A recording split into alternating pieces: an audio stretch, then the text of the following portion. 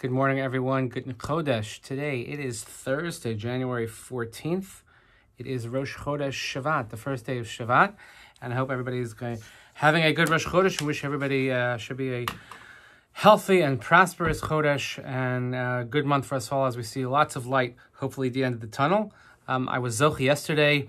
I got my place in line. I was able to get the COVID vaccine yesterday. My arm was a little sore, but Baruch Shechianu v'kimanu v'yanu l'zman hazeh. Thank God for the miracles of science, gifts from God.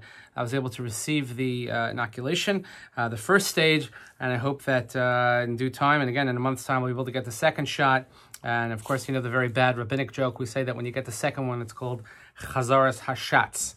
Okay, today we had the privilege of celebrating our second bar mitzvah of the week.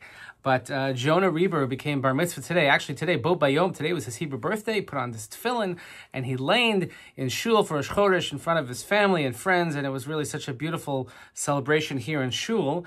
And Mazel Tov to Sarah and to Mike, older sisters, Emma, younger sister, Sasha, and Jonah. Really, we're super, super proud of you, and I was so glad to be a part of your simcha, and of course, your family. The Reber family and the Klibanov family go back quite a long time, all the way probably to the early 70s, when my older sister and Mike were in the same class, have been friends ever since. And of course, Michael having served our community as mayor of Livingston, but perhaps more importantly as most recent president of our shul, co-president together with Jeff Suskin. So to Sarah and Mike and to the entire extended family, Mazel Tov. And I want to dedicate today's Dvar Torah in Jonah's honor. Jonah, one thing we know, does not like attention. He certainly doesn't like a crowd, and he is probably, as I mentioned in shul this morning, he's probably the only person I know that was happy that he had a COVID bar mitzvah because it didn't have to be in front of a lot of people. That's fine, that's great. But I want to share this Dvar Torah as something it's my favorite Rosh Chodesh Dvar Torah ever of all time. Put me on a stranded island, and you would strand me on an island, say you can have, only a few Dvar Torahs with you. We do that with your favorite album or book or whatever. Dvar Torah, this would definitely be up there with it. And it comes from the introduction to a sefer known as Ein Yaakov. Ein Yaakov, some of you may know, is a sefer that goes through all the Agadic portions of the Talmud. The Talmud, which is quite lengthy, when you study Daf Yomi, it takes 7.5 years doing one folio a day, 2 pages of Talmud a day. It takes 7.5 years, but much of the Talmud is halachic in nature, arguing back and forth. What's the law? What's this? What do we do in this situation? What about that situation? But there is also a good portion of the Talmud which is known as Agada, which is stories and different sayings of different rabbis and things that happen, etc., medical procedures, all types of things that are not really halachic in nature. And that's why we call it Agada, Agadic in nature. And the Ein Yaakov is a sefer written by Rav Yaakov ben Shlomo ibn Chaviv, who is, I'm just looking at his dates, 1445 to 1516. 1445 to 1516 is when he lived, and he sort of culled together and had a commentary on all of the Agadic portions. So in his Hakdama, in the introduction to his magnum opus, he quotes a teaching, not sure exactly where it comes from, different opinions of where it comes from, but I'll just read a few as follows. Ben Zoma Omer, Matzinu Pasuk Kolol Yoser. So there are a few rabbis who have the question, what is the one verse in the Torah that encapsulates the essence of what it means to be a Torah Jew or what it means to be a good Jew?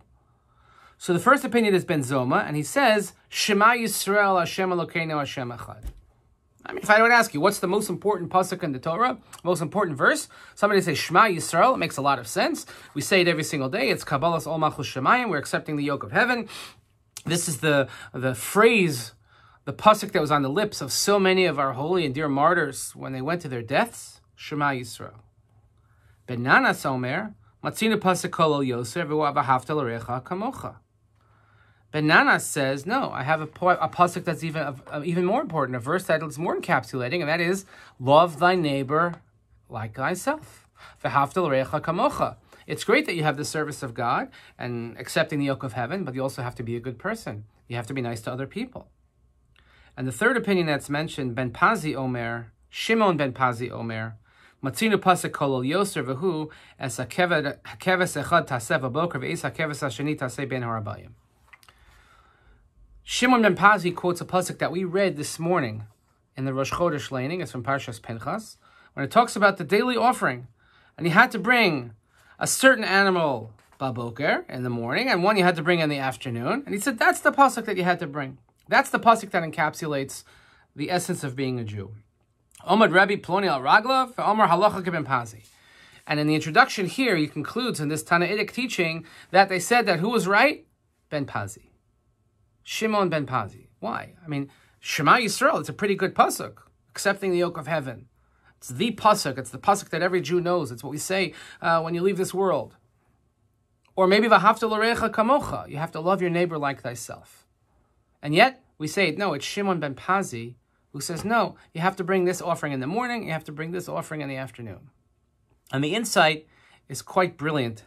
And that is that if you want to be a good Jew, you have to show up.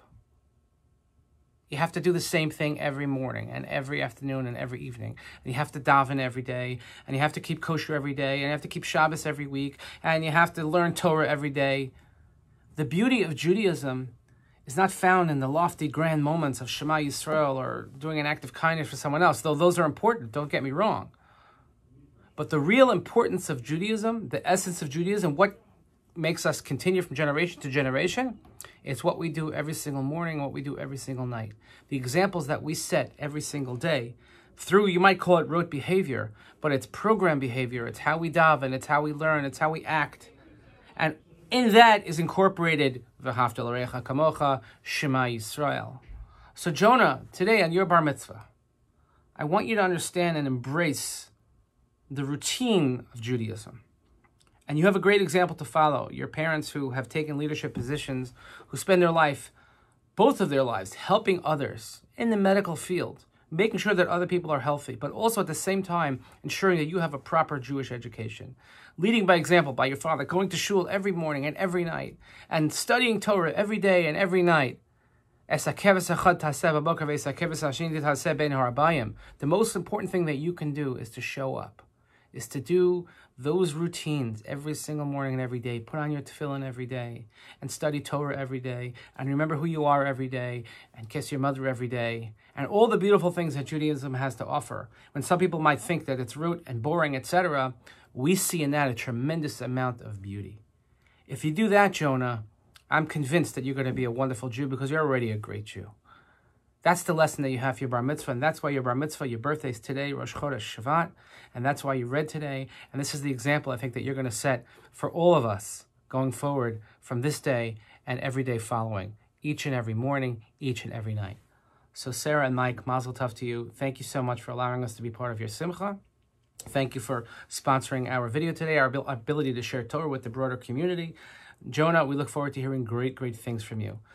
We may not hear it with our ears, but we will hear it, we will see it, because we know that you're going to be a great, great Jew, and great things will come forward from you. So enjoy this day, lots of nachas, mazel tov, and remember, it's the routine of every day that makes us great, not the great moments that make us great. Mazel tov.